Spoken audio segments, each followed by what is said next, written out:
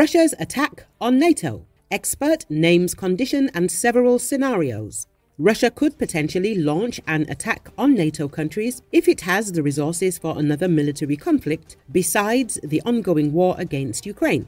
This could occur following the so-called Crimean scenario. However, such an attack could unfold through several scenarios beyond the Crimean one. According to Oleksandr Musiienko, the head of the Center for Military Legal Studies, the type of war considered is crucial. While a full-scale aggression like the one seen in the war with Ukraine is unlikely, a conflict following the Crimean scenario is entirely feasible.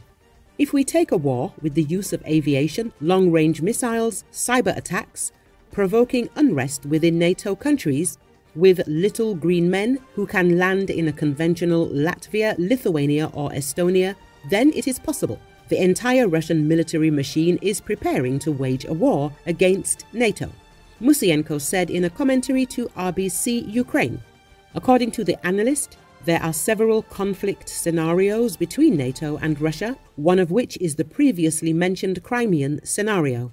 For example, a month or two later, in Latvia, where there is a Russian-speaking community, some kind of unrest begins, during which helicopters from Belarus arrive, from which little green men land and begin to support the unrest. At this time, NATO will try to decide whether it was Russia that attacked or some terrorists, he explained. Another scenario, according to Musiienko, is an attempted Russian landing on Gotland, the largest Swedish island in the Baltic Sea, using the Baltic Sea as a base. Alternatively, Russian ships could block Denmark's exit to the Baltic Sea to see how NATO would react, whether it would shell the Russian ships or try to force them back to the Baltic Sea. Russian aggression towards Poland is totally possible, the expert believes. Such aggression is always considered from two potential directions, Belarus and Kaliningrad, and accordingly, this Suwalki corridor. This is the most threatening direction, he explained.